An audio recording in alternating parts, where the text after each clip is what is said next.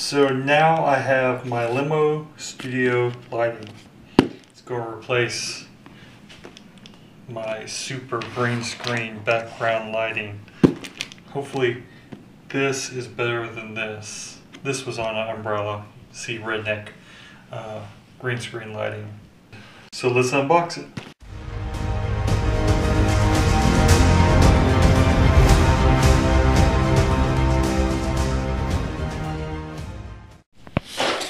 Okay, so when you open up your LimoStudio lighting system, link below with 2 umbrella lights and a fill light, you get, of course, your light bulbs. These are 45 watts. It says it's a 600 watt system, so I'm guessing these fluorescent bulbs produce more output than what they consume. Here is your light bulb carrying case. Of course, the boxes fit in there. You have your LimoStudio stand case. This is one of your taller stands for, say, your umbrellas. This is a shorter stand here for a fill light. And here are your lights. Each one has an umbrella mount, even though for your fill light you will not use an umbrella. Then it comes with this nice little pamphlet showing you how to do some assembly. And they send you a card, and they want you to, of course, contact them if broken or problem during shipping. Extended legs. This mount here can mount either on the bottom or on the sides. It just slips over the top here. And away you go. Installation of this is really simple. Forgot. A umbrella light kit would not be complete without umbrellas. So here's the umbrella. There's the other umbrella. There's the carrying case for the LimoStudio poles. Here is the carrying case for your light bulbs. 3 of them fit in there nicely. These are empty boxes. Right here is where I put my fill light. So I actually did put an umbrella on this one. This is from Redneck Light. This keeps the light from shining over the top of my PC.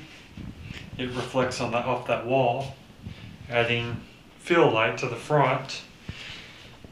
There's Redneck green screen. That's $8 of material from Walmart. And then I have these lights. So I have them pretty high up. You must see how well it does in. I may have to tighten the bottom of my green screen because I got some wrinkles down there. Now I've got each one reflecting off the wall. I want to keep the light off where I'm sitting here. So step back. That's the light fill. I may need to bring them down some, but we'll see how that looks. And then this is, I'm guessing this is my hairline light.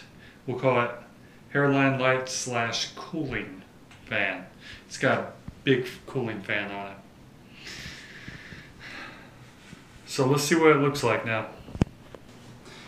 Okay, so this is what my lighting looked like before. I have my overhead light and I have the window letting in ambient sunlight. So let's see how the LimoStudio looks. Got the fill light, which I'm using on the front, and then I have 2 umbrellas on either side. So there it is. Definitely some definition between me and my green screen. In fact, no shadows at all. I start getting shadows there about 6 inches away from it. Really ready to see how this thing looks when I put up some green screen. So let's do it. What should we put up here? Magical, mystical pixie dust.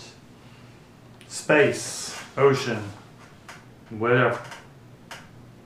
Now let's do it without the LimoStudio lights. Let's go through the same scenes. Now it's good. I can see my shadow from here on the green screen. Not good. So let's go back. LimoStudio. Now I have the front fill light on. So hopefully I have more filling from the front. More lighting on the front. And still no shadows. In fact, when I put my hand back here, I see my shadow on the wall over there. So it's awesome. So if you like this channel, subscribe. If you like this video, hit that like button somewhere down there. Thank you for watching.